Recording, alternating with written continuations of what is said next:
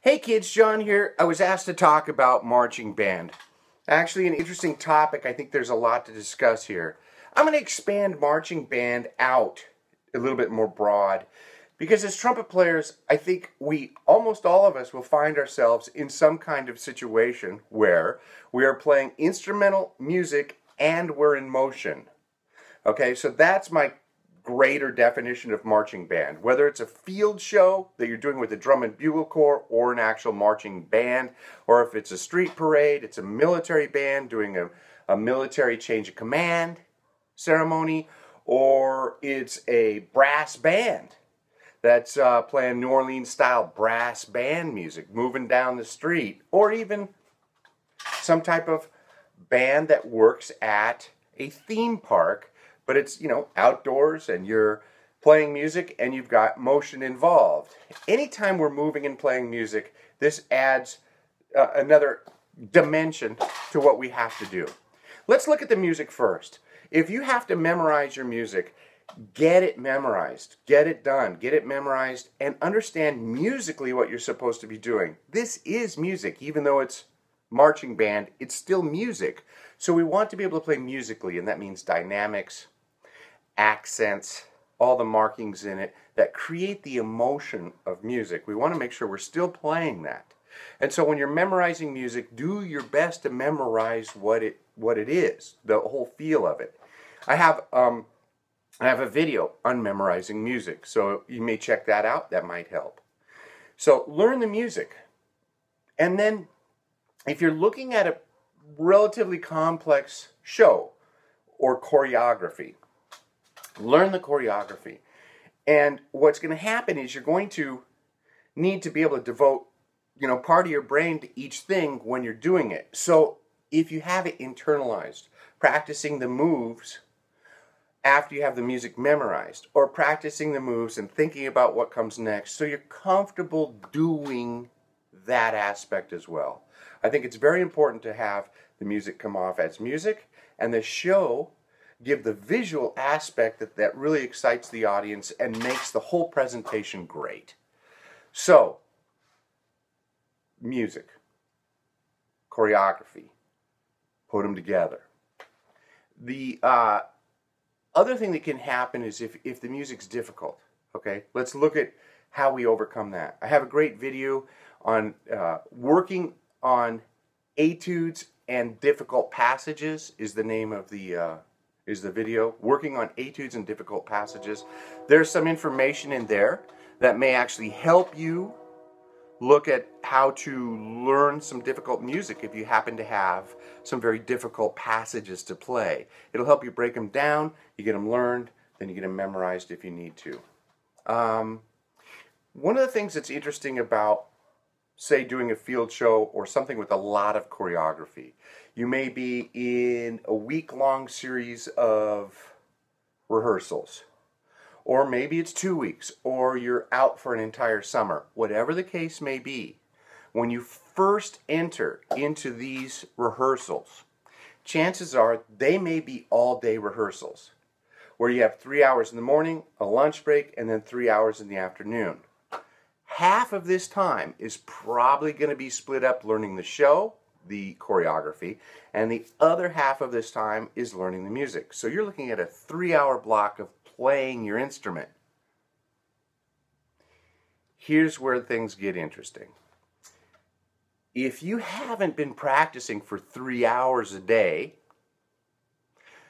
when you come into this rehearsal and have to play for 3 hours a day, that may be challenging. And the mistake that we tend to make, all of us, is I'm gonna be there, I'm gonna do it all, I'm gonna play every note, I'm gonna make sure that I'm giving my all. Well, you're gonna give your all for the first 2 or 3 days, and then your all's gonna be gone, and your chops are gonna be gone, and you're gonna be useless. You're just now a body moving around, doing what you're supposed to do. Okay. I see this all the time. I have a video on overdoing it. I suggest checking out that video. It may help you with some conceptual things as how to approach at least getting into these rehearsals. One of the things I advocate is don't leave your performance in the rehearsal. Okay? Had an opportunity to work with some great players throughout my life, and one of the best teaching moments. I've learned from so many people, even without them telling me anything. They just showed me what they did. I worked with a great Chuck Findley. I have nothing but respect for this player. I think he's one of the most amazing trumpet players out there. He's a chameleon. He can do it all. Okay? We were backing up several artists. He was one of them. He came into the rehearsal, and this is while he was still doing the Tonight Show. So we were in this late morning rehearsal. He comes in. He kind of, is almost looks half asleep. He's just, he's so not excited to be there. Okay, he's not excited to be there. He's just there. We go through the rehearsal. It's just very dry. This is what I'm going to do. Okay, let's run that. All right, great. Okay, very good. Thank you so much. I'll see you at the gig. He leaves. Okay. Well, he had to play that night, and he may not have known exactly what he had to play that night. Okay, so he didn't waste himself in the rehearsal. He played his gig. When he played the gig with us, he was amazing.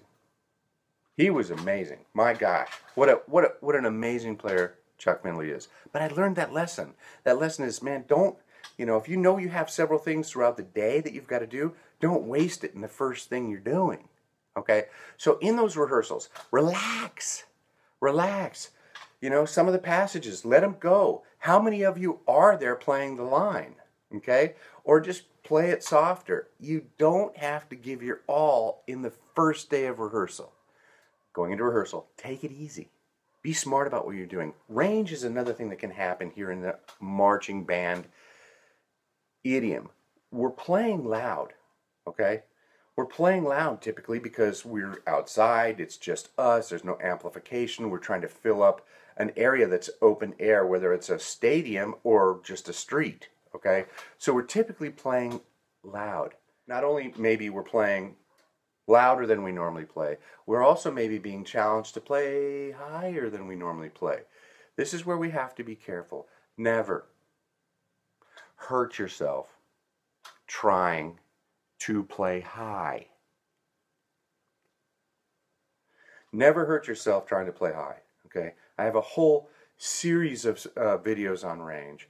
If you check out my channel, you can look at playlists and see a whole bunch of things organized that way. But there are a host of videos on range, developing range, how to approach it, different aspects of maybe the things you can do to help you get it correct and focused and right. When we're playing in the upper register, we don't want it to be, we don't want it to sound like a bunch of cats fighting, okay? We want it to sound like music. And if you don't have a command of that upper register, you're not going to get it by just trying to throw it out there in rehearsal and then throw it out there on the gig. You've got to work your chops and develop range and register. Okay? Marching band can be, I think, very fun. I've been involved in a host of different types of marching band, and it can be fun. Okay? One of the great things that comes out of being in a marching band type situation is when you do have that show, when you do put on that show and you finish that show and you're like, wow, that was so fun, we did a great job, band sounded great, band looked great. You've learned several things. One is that there is something greater than just yourself. There's a community. You've learned a sense of community. You've learned a sense of community pride. This is called team building. You've become part of a team. You understand what it takes to make a team come together. It takes commitment from everybody on the team to do this, okay? I think that that's huge. Again, it's fun. You get to have this hang with a bunch of people, and a lot of times you're taking trips, you're going places, you're seeing things you wouldn't have normally seen because you're part of this group. This is music in general. Music takes us all over the world. It's fantastic. I love music because of this aspect. Sense of community and all the places and people we get to meet. It's just incredible. Learn your music, learn your choreography. Don't overdo it. Don't overplay. Play very musical. Play music. This is still music, okay? It's still music. And just playing as loud as you can, that's not music. Play with great dynamics, play with musicality. You know, have a great time doing it. Don't hurt yourself trying to play in the high register. Bad idea.